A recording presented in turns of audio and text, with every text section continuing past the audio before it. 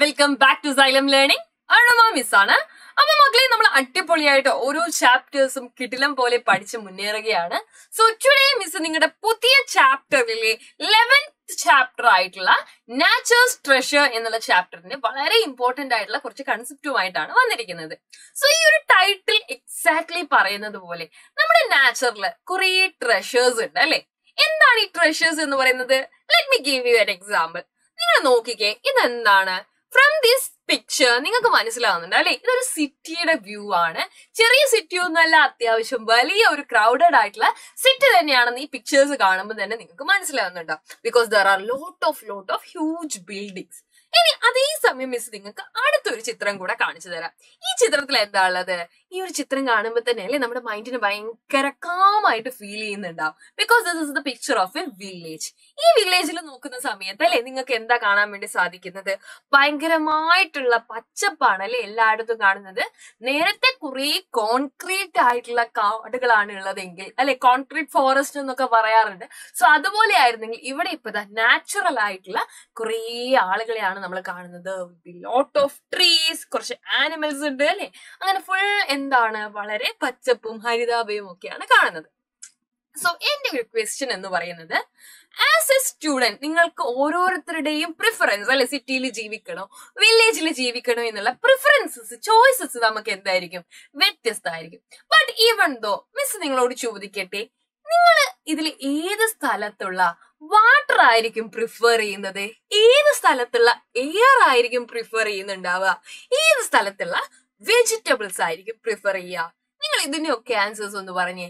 എന്തായാലും അല്ലെ അതിന്റെ ആൻസർ എന്ന് പറയുന്നത് എന്താ? ഈ ഒരു വില്ലേജ് ആയിരിക്കും.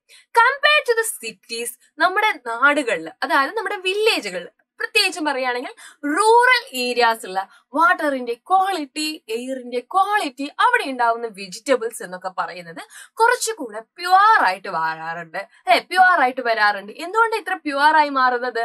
അവിടെ കണ്ടാമിനേഷൻ വളരെ കുറവാണ്. കണ്ടാമിനേഷൻ എന്ന് വെച്ച് കഴിഞ്ഞാൽ മലിനീകരണം. അപ്പൊ കണ്ടാമിനേഷൻ കുറഞ്ഞ സ്ഥലം എന്ന് പറയുന്നത് കമ്പയർ ടു സിറ്റീസ് ഏതാണ്? റൂറൽ ഏരിയാസ് ആണ്. അപ്പൊ നമ്മുടെ ഈ ഒരു പ്രകൃതിക്ക് ഒരുപാട് ട്രഷേഴ്സ് ഉണ്ട് അല്ലെ. ഈ പറയുന്ന എയർ, ഈ പറയുന്ന ഗുഡ് ആയിട്ടുള്ള പ്യൂരിഫൈഡ് ആയിട്ടുള്ള വാട്ടർ എന്നൊക്കെ പറയുന്നത് ഇന്നത്തെ കാലത്ത് ഭയങ്കര റെയർ ആയിട്ട് മാറുകയാണ്. പക്ഷെ പണ്ടത്തെ കാലത്ത് എന്തായിരുന്നു? നല്ല വെള്ളം ഉണ്ടായിരുന്നു അല്ലെ, നല്ല മണ്ണായിരുന്നു ഉണ്ടായിരുന്നത്, നല്ല ചെടികളുമായിരുന്നു ഉണ്ടായിരുന്നത്. പക്ഷെ ഇപ്പൊ എന്താണ്? കൂടുതലായിട്ട് പെസ്റ്റിസൈഡ്സ് ഒക്കെ യൂസ് ചെയ്ത് നമ്മുടെ എയറിന്റെയും വാട്ടറിന്റെയും ഒക്കെ ക്വാളിറ്റിയിൽ വലിയ മാറ്റം വന്നിട്ടുണ്ട്. സോ നമ്മുടെ വളരെ ഇമ്പോർട്ടന്റ് ആയിട്ടുള്ള പ്രകൃതിയുടെ ഒരു ട്രഷർ ആണ് എയർ എന്ന് പറയുന്നത് അല്ലെ. എന്താണ് എയർ എന്നുള്ളത് നിങ്ങൾക്ക് എല്ലാവർക്കും കാണിച്ചു തരാൻ പറ്റിയില്ലെങ്കിൽ നിങ്ങൾക്കൊക്കെ എക്സ്പീരിയൻസ് ചെയ്യുന്നുണ്ട് അല്ലെ. യെസ്, അപ്പൊ എയറിനെ കുറിച്ച് നമുക്ക് പറയുകയാണെങ്കിൽ, we can survive without food or water for A few days, but we cannot survive without oxygen four even A few minutes. സത്യം അല്ലേ? അല്ലെ, നമുക്ക് ഓക്സിജൻ ഇല്ലാതെ നമുക്ക് എന്ത് ചെയ്യാൻ പറ്റില്ല?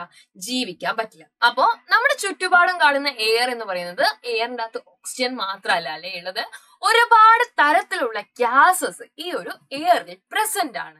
അപ്പൊ ഏതൊക്കെ തരത്തിലുള്ള ഗ്യാസസ് ആണ് എയറിൽ പ്രസന്റ് ആയിട്ടുള്ളത്? നമ്മൾ ഇതിൽ ഏതാണ് ബ്രീത്തിങ് പേർപ്പസിന് യൂസ് ചെയ്യുന്നത് എന്നൊക്കെ അറിയണ്ടേ. സോ ബ്രീത്തിങ്ങിന് വേണ്ടിയിട്ട് നമ്മൾ യൂസ് ചെയ്യുന്നത് എന്താണ്? ഓക്സിജൻ ഗ്യാസ് ആണ് അല്ലെ. നമ്മൾ എന്താ റിലീസ് ചെയ്യുന്നത്? കാർബൺ ഡൈ ഓക്സൈഡ് ആണ് റിലീസ് ചെയ്യുക. അപ്പൊ നിങ്ങൾ നോക്കിക്കോളൂ, നമ്മുടെ എർത്തിന്റെ അറ്റ്മോസ്ഫിയറിലുള്ള ഡിഫറെന്റ് കൈൻഡ് ഓഫ് ഗ്യാസസിന്റെ ഒരു പെർസെന്റേജ് കണക്കാണ് ഇവിടെ കൊടുത്തിരിക്കുന്നത്. The percentage is the number of part in 100. It is denoted by the symbol. Okay, ഇതാണ് സിംബലിനെ റെപ്രസെന്റ് ചെയ്യുന്നത്. അപ്പൊ നിങ്ങൾ ഇവിടെ നോക്കിക്കേ, ഇവിടെ ഒരു 100 ആയിട്ടുള്ള ക്യൂബാണ് നിങ്ങൾക്ക് കാണുന്നത്. ഈ 100 ക്യൂബിൽ നോക്കുന്ന സമയത്ത് മെജോറിറ്റിയും നമുക്ക് ബ്ലൂ കളറിലാണ് കാണുന്നത്. So this blue colour indicate the presence of the gas nitrogen. അപ്പൊ അതിൽ നിന്ന് നമുക്കൊരു ഇമ്പോർട്ടന്റ് പോയിന്റ് മനസ്സിലാക്കാം. അറ്റ്മോസ്ഫിയറിലെ ഏറ്റവും കൂടുതലുള്ള ഗ്യാസ് എന്ന് പറയുന്നത്, ദാറ്റ് മീൻസ് 78% ഉള്ള ഗ്യാസ് എന്ന് പറയുന്നത് നൈട്രജൻ ആണ്.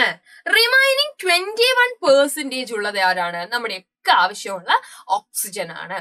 Rest 1%ലാണ് argon, carbon dye oxide, other gases ഒക്കെ ഇൻവോൾവ് ആവുന്നത്. അപ്പൊ percentage of different gases in the atmosphere എന്നുള്ളത് ഇമ്പോർട്ടന്റ് ആയിട്ടുള്ള ഒരു ക്വസ്റ്റ്യൻ ആണ്. അപ്പൊ എല്ലാവരും മനസ്സിലാക്കാൻ, നമ്മൾ ശ്വസിക്കാൻ വേണ്ടിയിട്ട് നമ്മളും ജീവജാലങ്ങളും ഒക്കെ യൂസ് ചെയ്യുന്നത് എന്താണ്?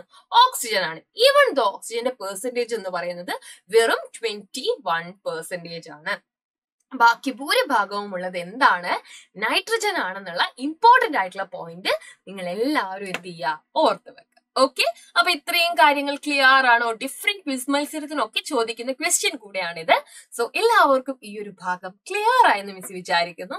റിമൈനിങ് ടോപ്പിക്സ് നമ്മുടെ ലൈവുകളിലൊക്കെ നിങ്ങൾക്ക് കാണാം. സോ എല്ലാവരെയും മറ്റൊരു വീഡിയോയിൽ വീണ്ടും കാണുന്നത് വരെ bye bye, love you all.